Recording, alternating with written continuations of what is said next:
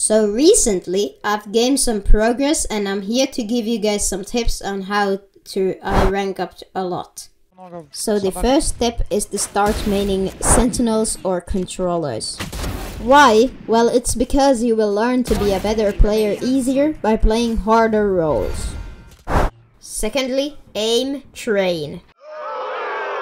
I know. It's a very hated way of training, but there is ways to make it more fun. For example, listen to music, or what I do is I go play team deathmatches after the aim train to have fun and improve. Third, do not play deathmatches. You might think that you are getting better, but actually you are probably getting worse by the minute. Simply, deathmatches are too fast compared to competitive. And that is the end. I know I haven't posted, but I had too much stuff and had zero energy. See you in the next video. Bye.